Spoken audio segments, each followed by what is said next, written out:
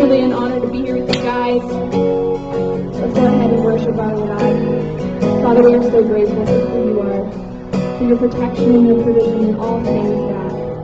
You are so good. You've never failed us, Lord, and you never will. And so this morning we remember that and we worship you.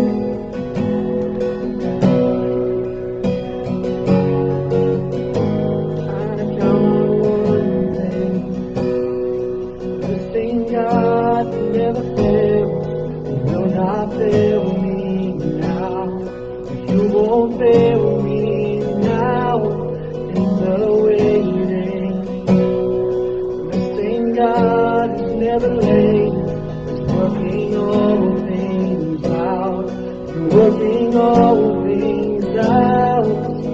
Oh yes, I will lift you high in the lowest valley. Yes, I will bless your name. Oh yes, I will sing for joy when my heart is heavy all my days. Oh yes, I will.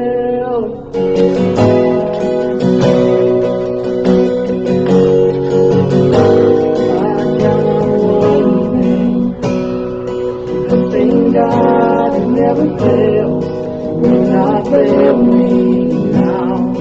He won't fail me now in the waiting.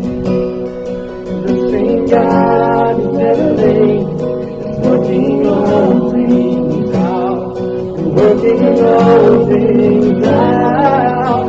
Oh yes, I will lift you high in the lowest valley. Yes, I will bless your name. Oh yes, I will sing for joy when my heart is heavy all my days. Oh yes, I will all my days. Oh yes, I will not choose to pray. Glorify the name of our name. Nothing can stand against that truth to praise. Glorify the name of our name. Nothing can stand against that truth to praise. Glorify the name of our name.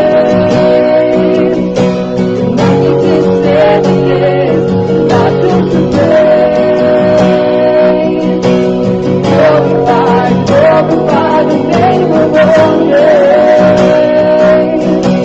Nothing can stand against. Oh yes, I will lift you high in the lowest valley. Yes, I will bless your name. Oh yes, I will sing for joy when my heart is heavy. Oh my days. Oh yes, I will all my days.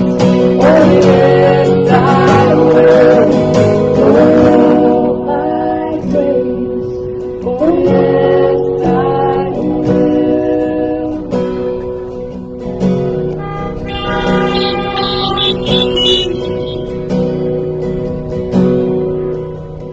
When I find the day is never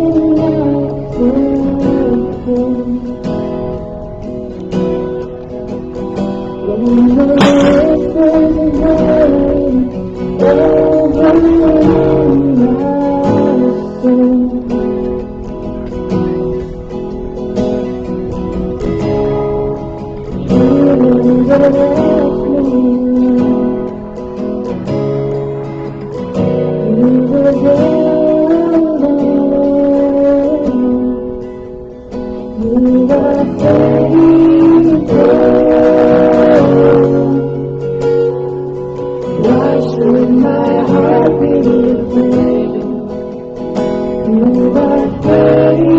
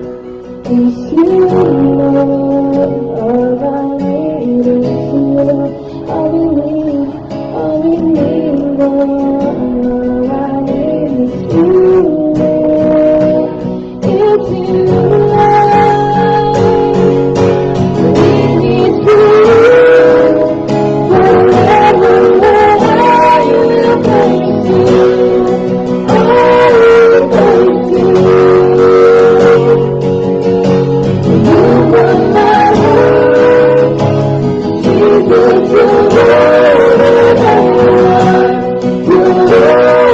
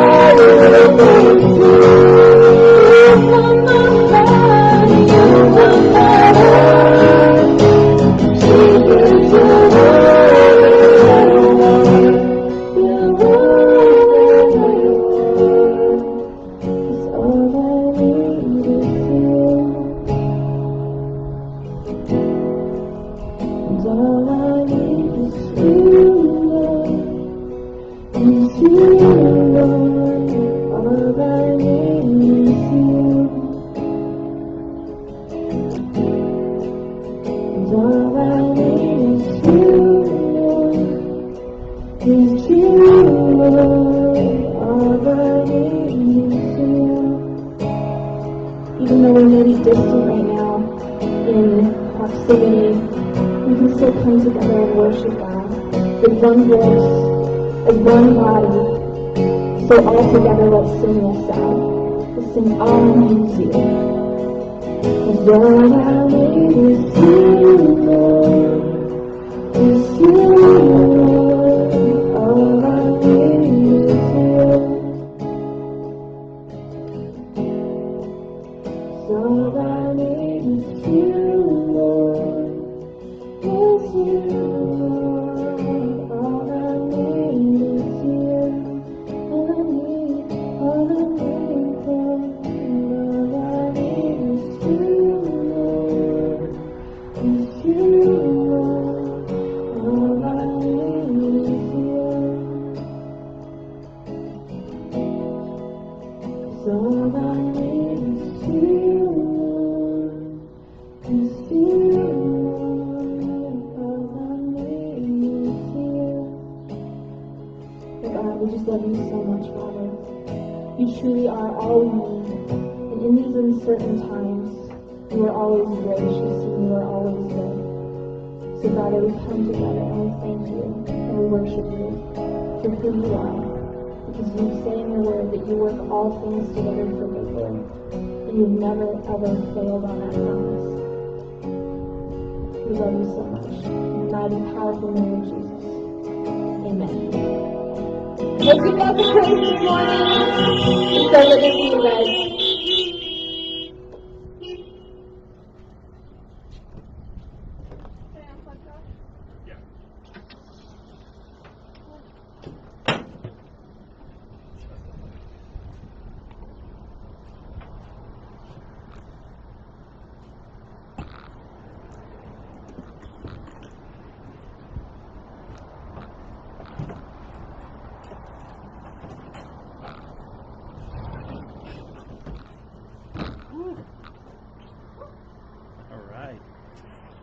Awesome worship.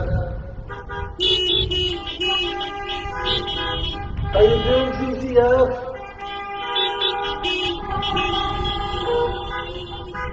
Oh, it's so good to see your girls. Oh my goodness. The way things are going, it looks like we may be here a while out doing drive-in church. That's okay. We'll adjust, we'll adapt. As states are opening, they're doing it extremely slowly. And what we are seeing is that they're opening churches last.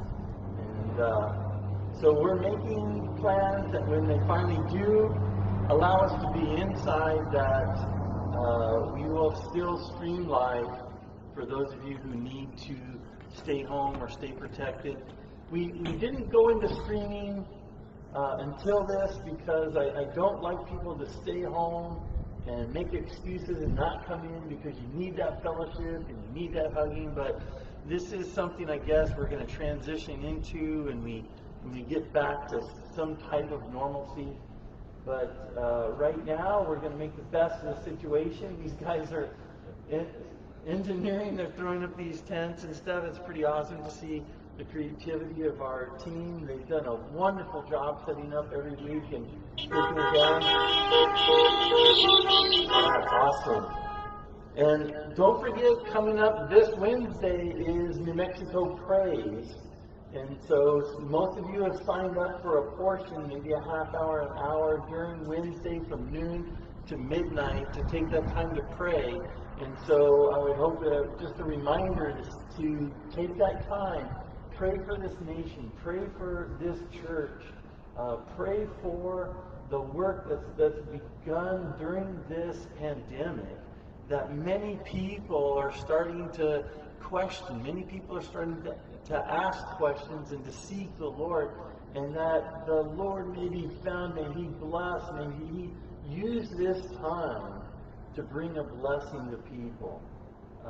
There's just so many things going on. Hey, we got a little roadrunner coming through here. You never know when you're outside, right? Live. So what we're going to do is we're going to go into Zechariah 8 today. Zechariah 8. We're going to bring the Word of God, and we're going to start with the word of prayer. Father, I thank you, Lord. I thank you that you are so good. Lord, we are so evil. We as a nation have turned from you. We've sinned. We've done things, Father, that are unconscionable, almost unforgivable. But you are a God of grace. I pray that you would come in, that you would help us, Lord, to turn to you in this time, to trust in you, to reject our own plans, to turn towards righteousness. And Lord, that you would work in the midst of our hearts, Lord, using us as those vessels of righteousness, that we might have that ministry of reconciliation. We pray in Jesus' name. Amen. A lot of things have changed during this pandemic. Social distancing, staying at home, different things that you're having to eat or trying to eat. Just want to let you know that, I'm a vegetarian now. Well, not a strict vegetarian. I eat beef and chicken, some pork and some fish. But I guess what it comes down to is I eat a little more arugula than I've ever had before. And the idea here is that I love to pick on vegetarians, right? Vegetarians, they have this idea that, oh man, if I have this, then I'm righteous somehow. They want all the benefits of meat, right, without the sacrifice. And so they pursue these things, and to try to get enough protein, you've got to fill up on beans. And, they have an advantage over us, at least at a vegetarian's house at night. It's a very musical house. And they've got these ideas that we want to have, we want to condemn the use and eating of meat and animal products, but we want our food to resemble animal products. Our food has to look like meat, and so at Thanksgiving we got to come up with tofurkey. So it's not really turkey, but we want it to taste like it, and we take tofu and we shape it like turkey. And then, although we don't like Jimmy Dean's, we do have this sausage, this garden breakfast patty that's made of, I don't know, seasoned something, right? And it's flavored like pork. And then you've got the idea of, here's Burger King, and we got this meatless burger that's going to fool even the meat lovers, right? Because it tastes just like beef. What's the point? What's the point if you say, hey, I hate meat, I hate eating meat, but then everything that you do, it makes it seem like you desire to eat meat. There's an inward desire to eat meat, but you come just short of doing that.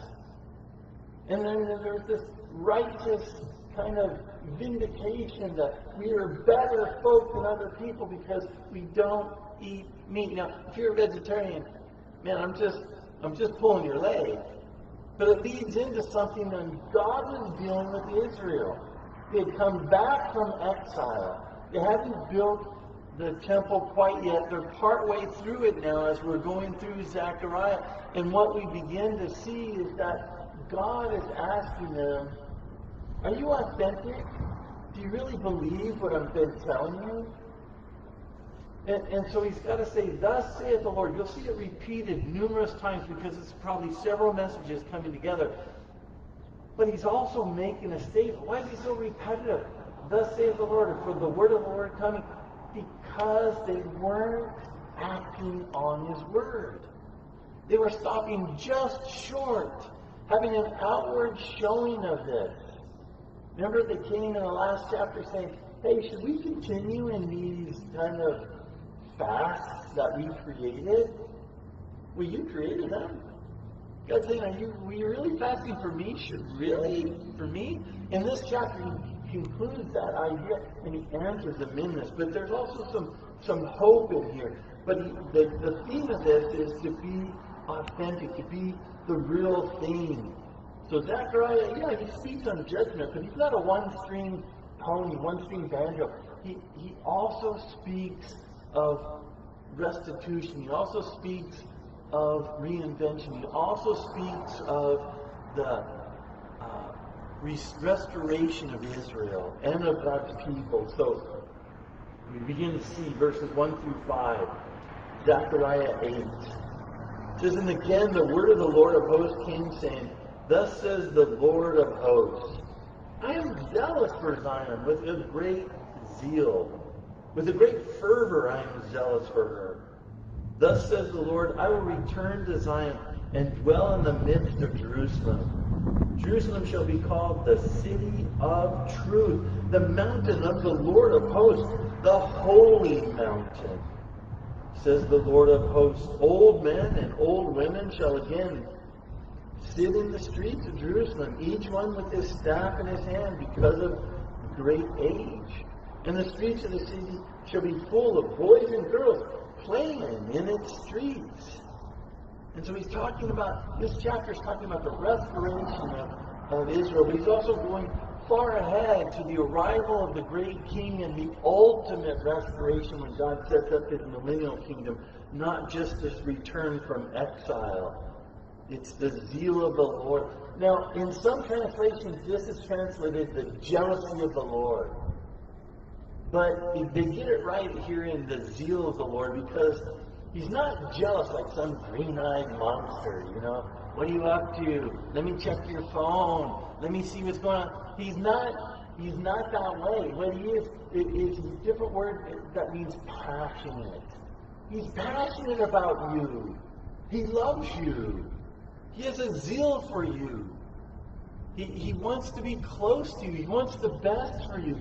That's what somebody who loves someone else does. They're enthusiastic about that person. And so he says, one day, look, when we get returned, this is going to be called the Mount of the Lord. Because remember, Ichabod, when they were going into captivity, it says that the Lord's Spirit left the sanctuary. He says, I want you to build the sanctuary again. I want to live and dwell among you, even though the earth is his footstool and nothing can contain him. But it's symbolic of, I want to be with you and be alongside of you, and I want that love relationship. And someday it's going to be called that. You're partially building it now, but I want the whole thing. I want truth and holiness.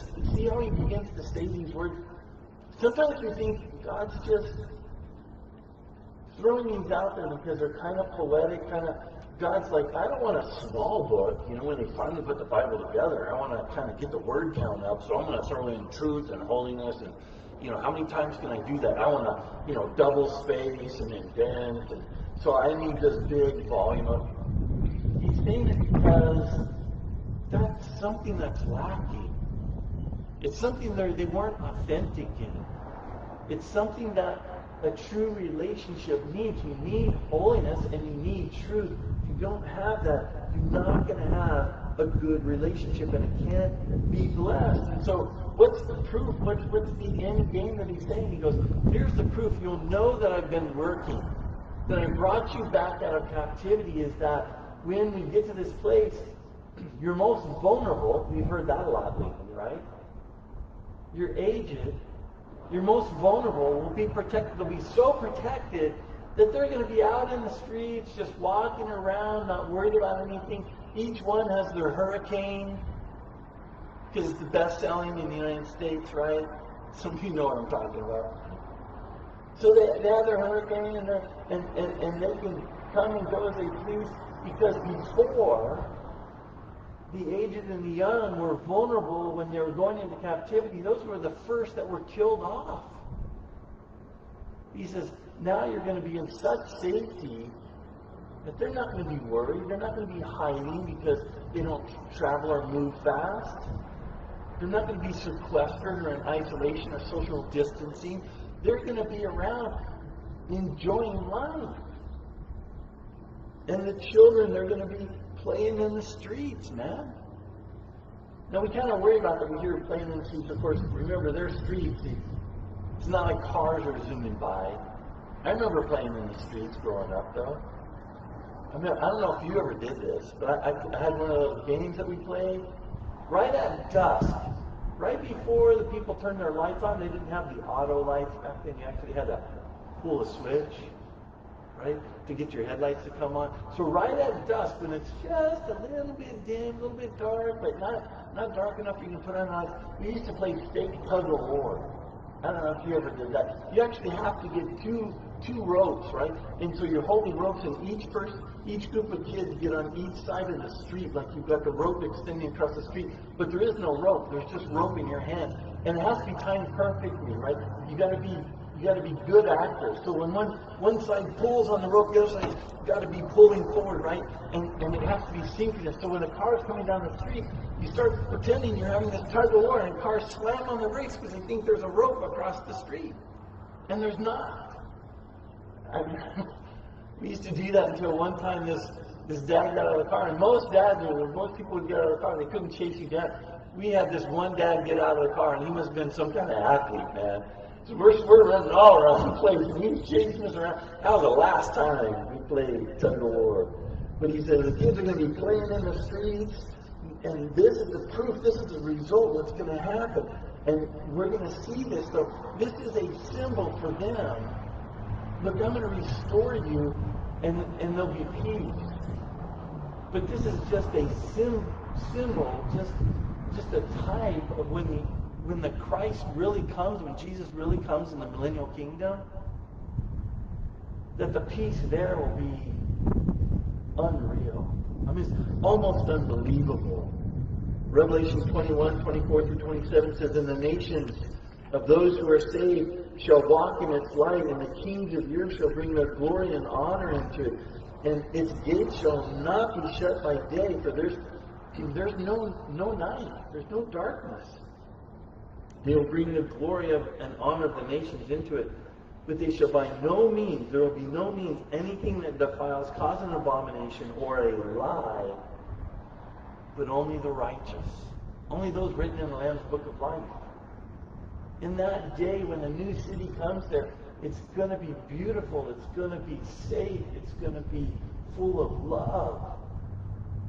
And this is a type, and he's trying to get them to understand and to believe this. Has the Lord said, do you believe it? Do you guys believe it? Can I get a testimony? All right. Because what's happening is, it says in the last days there's going to be scoffers. They're going to say, where is the return of the Lord? Where is the coming of the Lord? There's going to be those who promote a lie. Those who are promoting the Antichrist. Those who are promoting a one world government. Those who are promoting this kind of communal socialism that's going to go throughout the world, where they think they can make everything fair and everything right. We're going to talk about that in a minute. But they're setting the stage for this person who's going to come in, this authoritarian figure, this Antichrist. 2 Thessalonians 2, 9 and 12 says this, but the coming of the lawless one is according to the working or the strategy, what he set up beforehand of Satan, with all power and signs and lying wonders, and with all unrighteous deception among those who perish, because they did not receive the love of the truth. Jesus is saying, and God is saying, hey, this is truth. I want truth and holiness. They were deceived by a lie. They received and didn't receive the love of the truth, that they might be saved. They rejected it, even though it was blatantly true. And for this reason, God will send them strong delusion that they should believe the lie, and that they may be condemned who did not believe the truth, but had pleasure in unrighteousness. So the whole idea that a promise of peace doesn't come when you give up liberties. It doesn't come when you revel in unrighteousness. Peace doesn't come with this type of unlimited freedom, which means the freedom that they want, freedom over their own bodies, freedom over their own minds, really means we want to do evil. We want to do unrighteousness. We want to do that which may hurt another, but we want to be selfish. Freedom never comes that way. They want this kind of utopia where everything's fair everything's level, the playing field is perfect. I got to be truthful. You can never have a level playing field. It's impossible to make everything equal for everybody. People are always going to be at different ages. You're going to have different sexes. You're going to have different economic structure. Even if you try to do it the same, there's never going to be, at any time, everybody's bank account be exactly the same. It's impossible.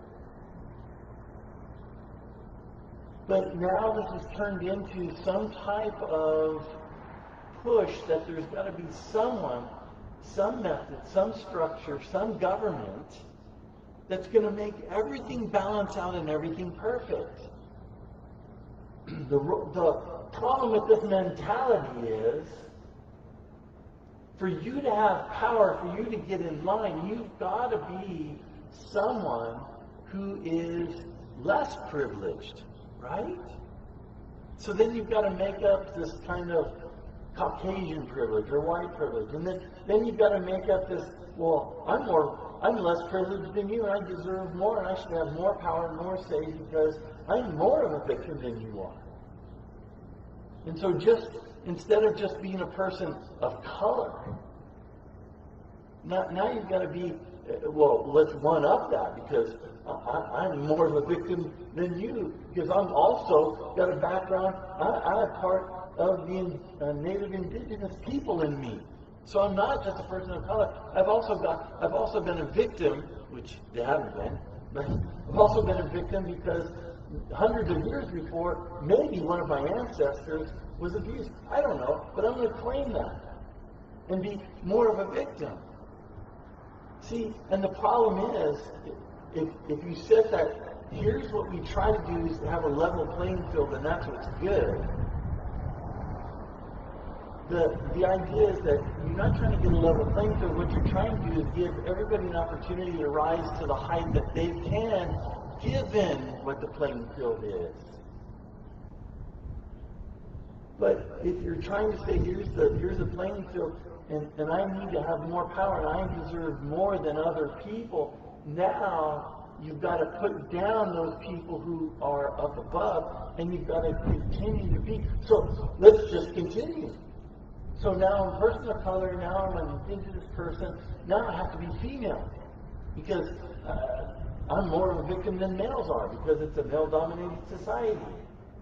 But wait, there are other females in that category, so now I've got to add that I was victimized, or somehow I was spurred, or somehow I'm a female, but I have sexual disorders, or I have sexual dysphoria, that now, I'm more of a victim because I don't know really what I am, male or female or whatever I prefer. I mean, and that had to extend because you can't just have, the two. Now you've got to go through, there's literally hundreds of, not biological, sexual classifications for people now. Hundreds. So now I've got to add those up so that I'm more of a victim. I have more rights that are there. And you just keep adding it up all the way till you get to I'm also a practicing Muslim. Right? So now here's the problem with this. They think that you gain power by villainizing, demonizing someone who is succeeding.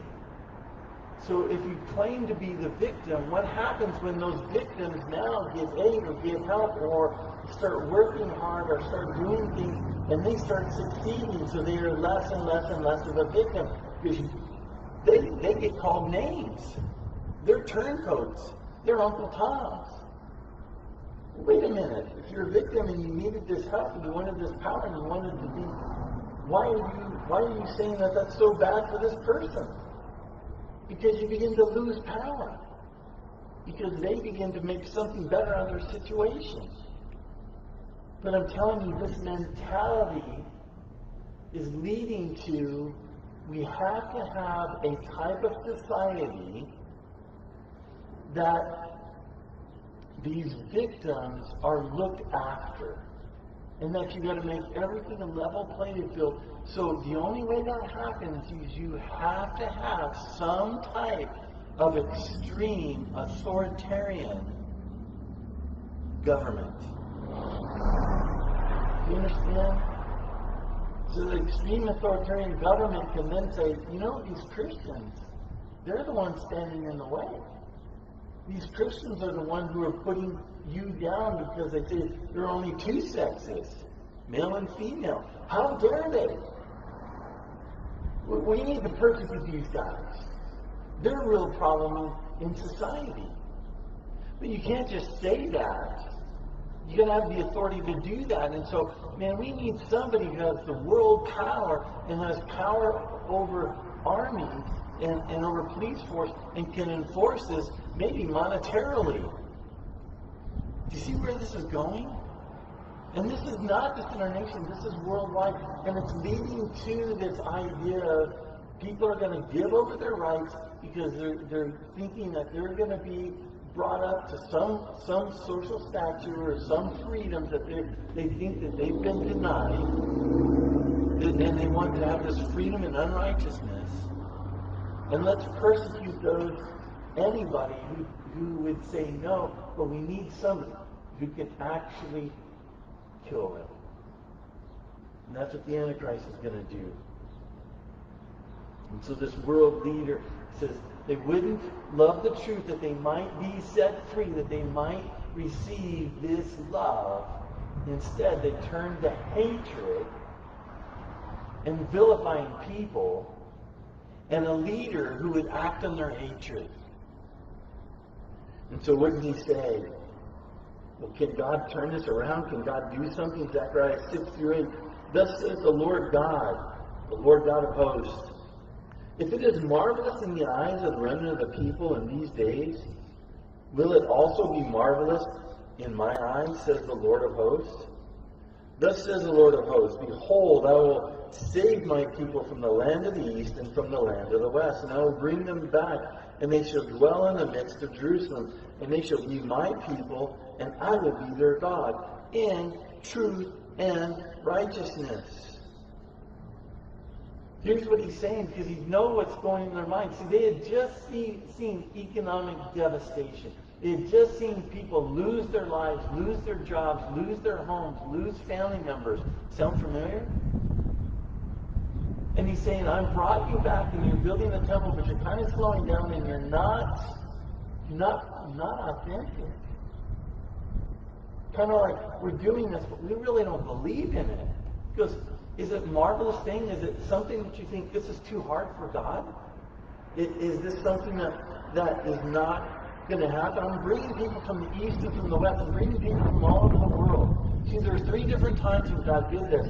He did this when they came back from exile, so they just witnessed the first time. After 70 A.D., we begin to see that in the dispersion, Israel gets sent out, and 2,000 years later, in 1948, Israel becomes a nation again and brings them back in. But there's one more time when the Antichrist comes in and disperses them, that God's going to bring them back to the millennial reign or the 1,000-year reign of Christ. And each time people are going to doubt, people are going to think, man, is God really returning? Is Jesus really returning to call us into the clouds? Is he really going to set up this? Is this all just a dream?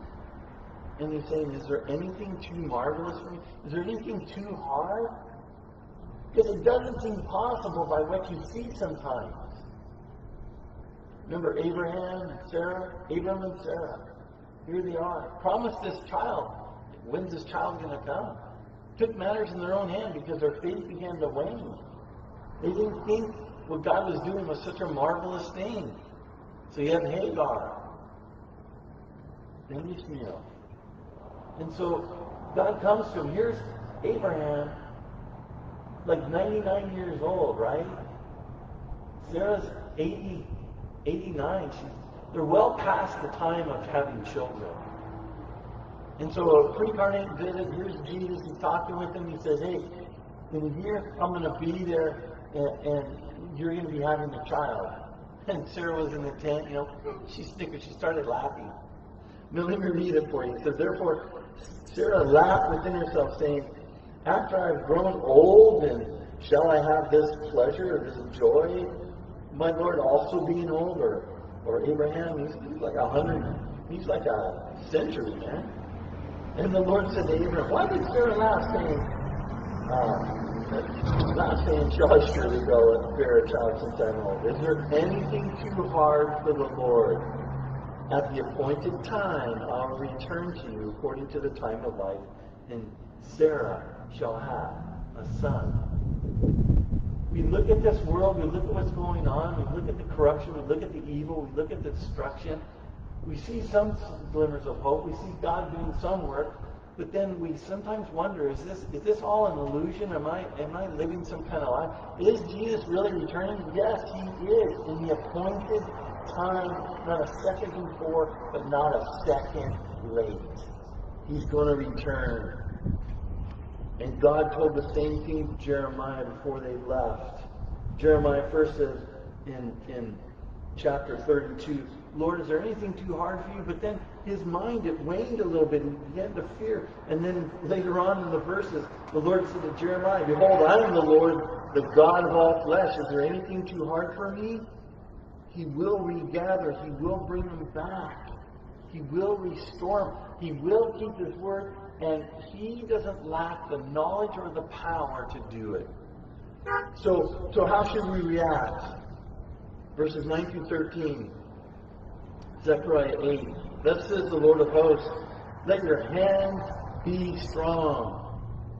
You who have been hearing in these days these words by the mouth of the prophets who spoke in the day of the foundation was laid for the house of the Lord of hosts, that the temple might be built. For before these days, before this restoration, it was terrible.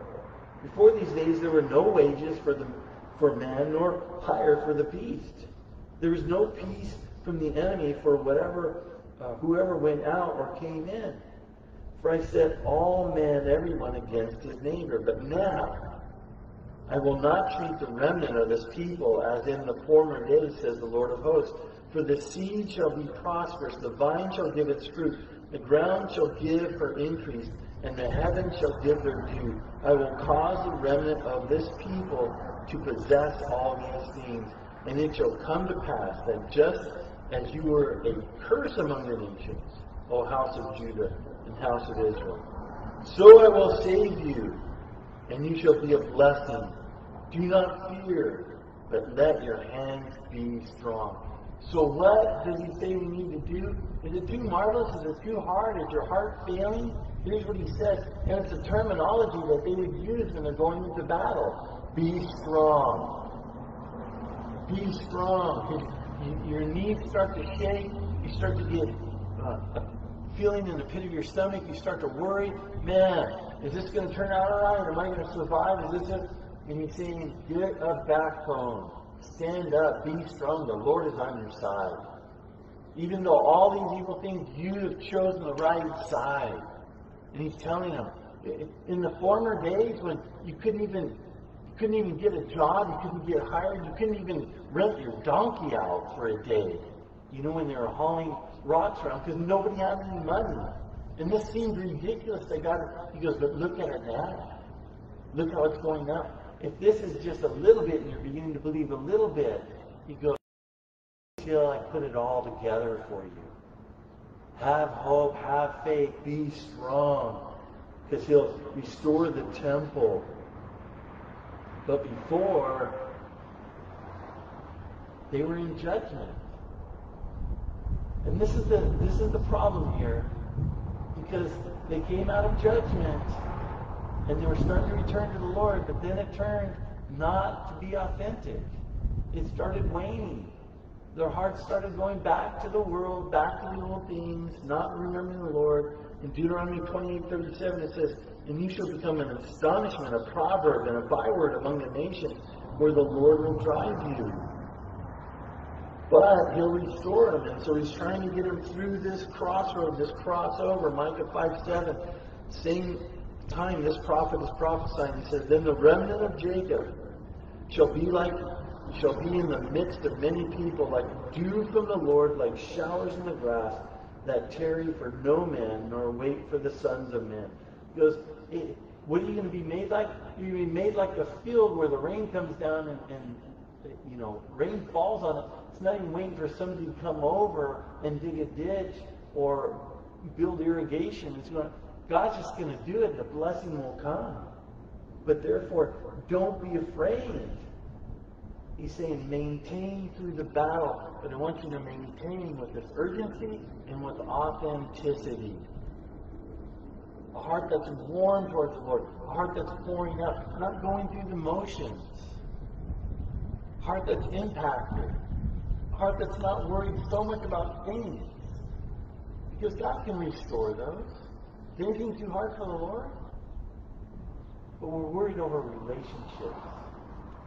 We're worried over our life with the Lord. We're worried over other people. Righteousness and holiness has now come in. Are we sure? He continues, verses 14 through 17. For thus says the Lord of hosts, just as I determined to punish you, when your fathers provoked me in their wrath, says the Lord of hosts, and I would not relent, they prayed, and I said, no, your punishment's coming. So again, in these last days, I am determined to do good to Jerusalem and to the house of Judah, and do not fear. These are the things you shall do. Here's what I wanted. What are you supposed to be doing? Build a temple? No, here's what he says. Speak to each man the truth to his neighbor. Give judgment in your gates. Don't take bribes. Don't pervert justice. For truth, justice, and peace. Let none of you think evil in your heart against your neighbor. Don't hate your neighbor. Don't let people divide you over hatred, and so you begin to hate other people when you're not united peoples. We're not the United States. We're now being torn apart because we're taught to hate one another. Do not love a false oath, for those are things that I hate, says the Lord. What does God say? I want you to do what's right. Truth, justice, and mercy. What is he talking about? Speak to each man the truth to his neighbor. Telling it like it is, being authentic. Not changing things, not giving misinformation for self-gain, self-glorification, for promoting their agenda. Just get the information out. Man, this is a perversion today. You can't trust anybody or any news source anymore. It's hard to trust anyone. And he says, render sound judgment, dispensing justice. If there was any time in America, I mean, we don't know 200 years of history exactly what happened, but right now, there is no justice. We have people in government, politicians, other people who are taking advantage of people, who are hurting people, who are doing things, and it seems like no one gets indicted. No one pays a price. God says, these things make me angry. And it's something he says, don't do that. Because evil comes because of that. Corruption comes because of that. 3 says, keep your hearts pure.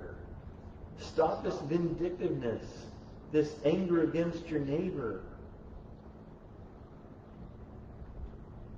This was the same type of attitude when Jesus was going on. Remember the Pharisees came and said, hey, you need to fast, you need to do this, you need to wash your hands, you need to do all this. And Jesus is like, this is not authentic. You wash your hands, oh, I'm godly. He goes, that's not washing your hands that make you godly.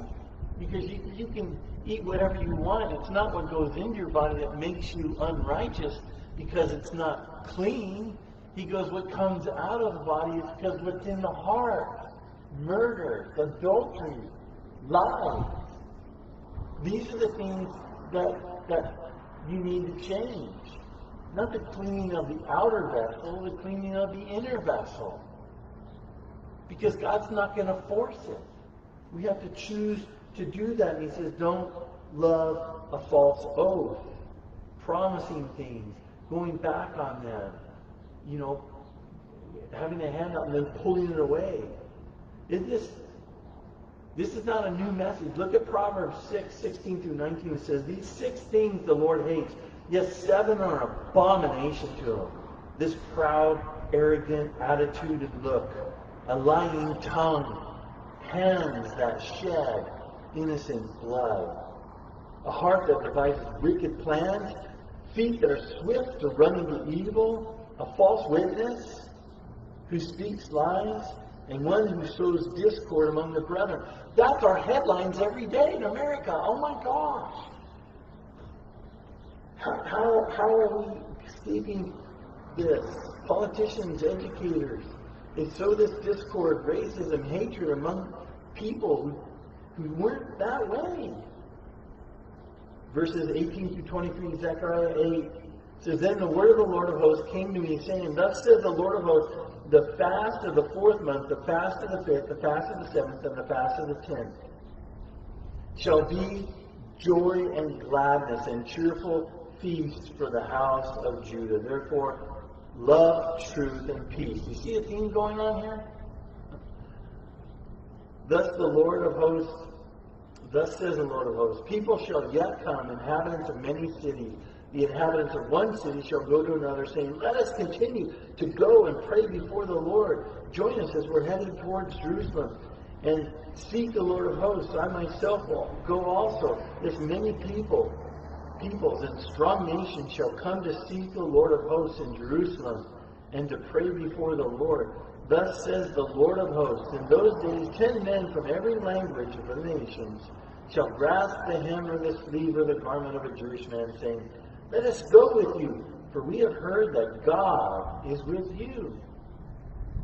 God will turn this misery into delight. I think you're seeing here kind of a transition, not just for what he's talking about Israel building this little temple. He's throwing it forward, right, to the arrival of Jesus Christ, to this new restoration to the millennial kingdom.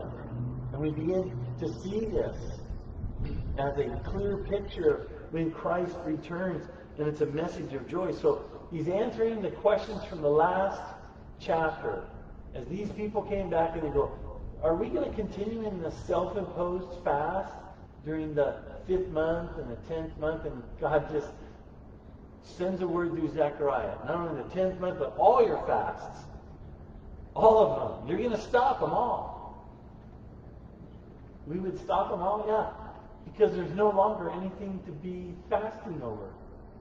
No longer is there going to be something that you're mourning over. Because when the bridegroom comes, you don't need that. The Pharisees again, and they came to him and he says, the disciples of John and us, they fast. How come you're not fasting? Jesus looked at him and he goes, when the bridegroom's there, nobody fasts. When you're having a wedding, do you take one day out of the wedding because you have 7 days for a wedding feast, right? Do you take one of those days and nobody eats or drinks and you mourn? No, you don't want to start off a wedding that way. Could you imagine? We're gonna have this time, the wedding. These couples are coming together. Now let's be really sad. We'll talk like Eeyore, right? How you doing? Okay. No, it's. He's saying at this time, it's just again going for the millennium. I love going through Zechariah because I can't wait for this time. Who are these people grabbing a hold of? Hey, let's go into there and let's see the Lord and let's learn of the Lord and let's be taught about the Lord. Who's going to be doing that? You and I. That's part of our description, and we're kings and priests in the new coming age, and we're going to be there teaching people about Jesus. Telling people, you may not remember this, we remember. We remember these days. We remember His grace. We remember these things. And Israel will return. Isaiah 2:3 says this, many people shall come and say, come and let us go up to the mountain of the Lord, to the house of God of Jacob.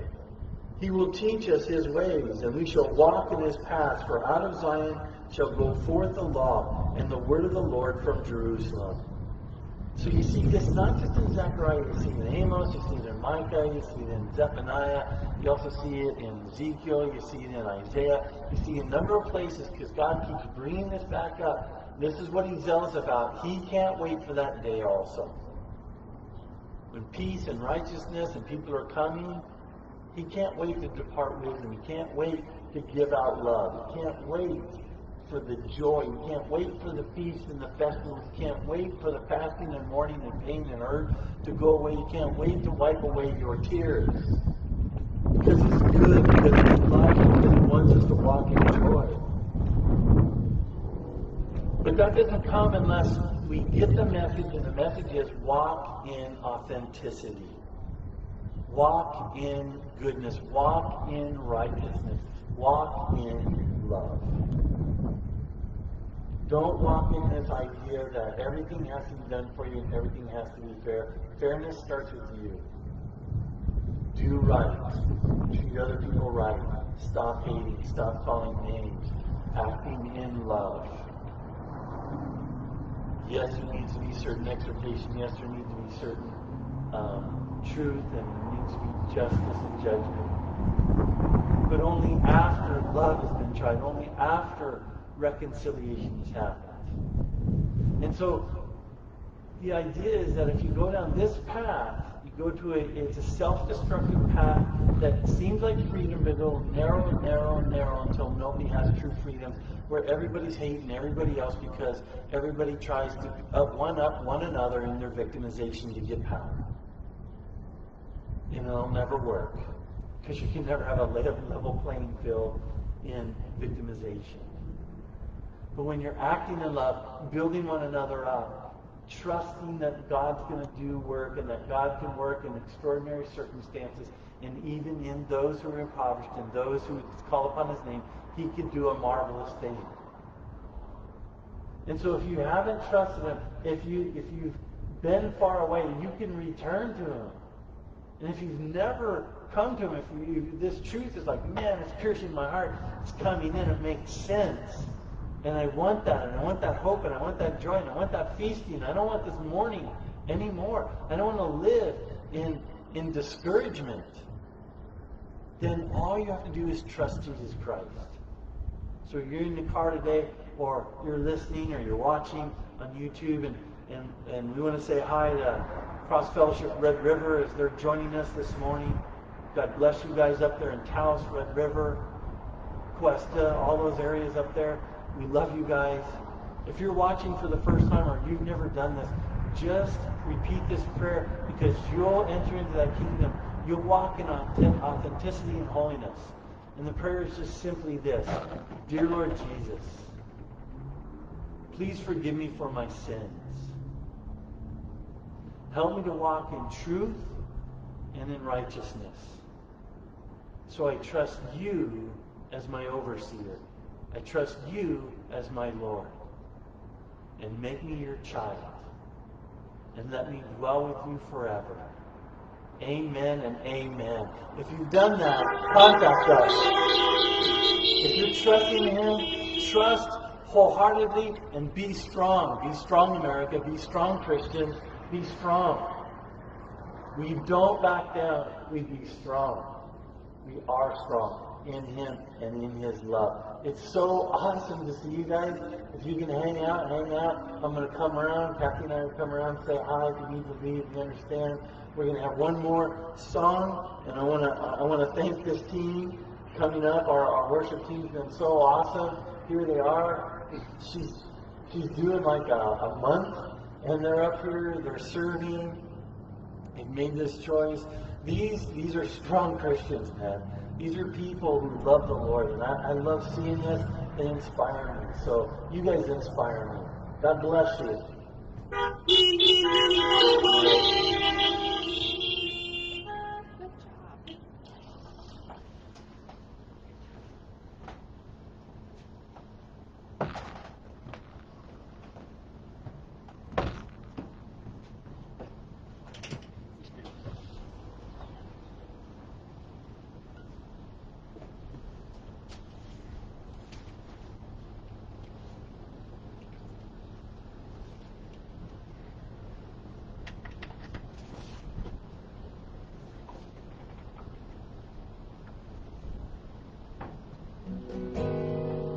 Let's worship God together. As I close my eyes,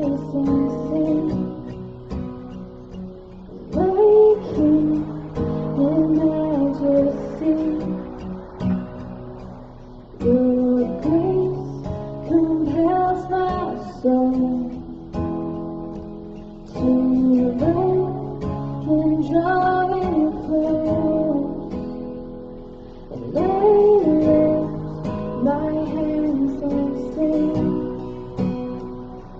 surrender everything. In you, I know I'm found. My God, to you I'm bound. Now until forever, Jesus, I surrender.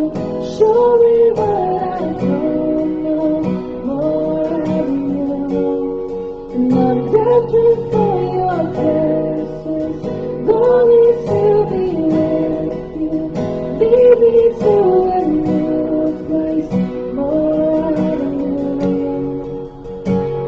Through the time, I persevere. I won't submit to anything. Where I go, you've been before. And all my trust is in you, Lord. Now until forever, Jesus, I surrender. Show me what I don't know, more of you. And I'm desperate for your presence, longing to be with you. Lead me to a new place, more of you. Now until forever, Jesus, I surrender. Show me what I don't know, more of you. And I'm desperate for your presence, longing to be with you. Lead me to a new place, more of you.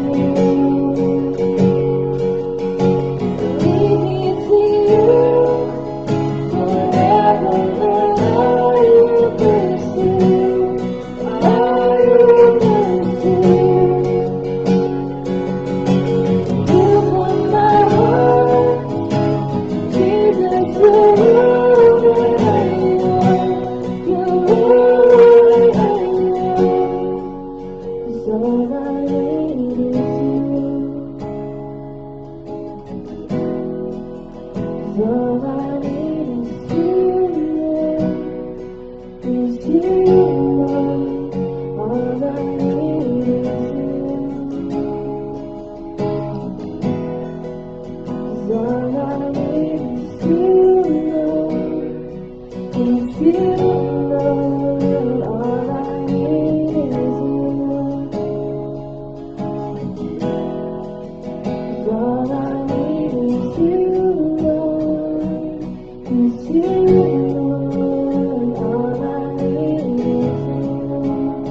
All I need is you. All I need is you, Lord. Is you, Lord. Lead me to you forever, Lord. I will pursue. I will pursue. You want my heart, Jesus. You're all that I want. You're all that I want. Open my eyes, let me know more of your love, more of your love. Here I will wait, just for a taste of you, God. I'll wait for you, God. Thank you guys for coming out. We love y'all. Have a safe and wonderful day.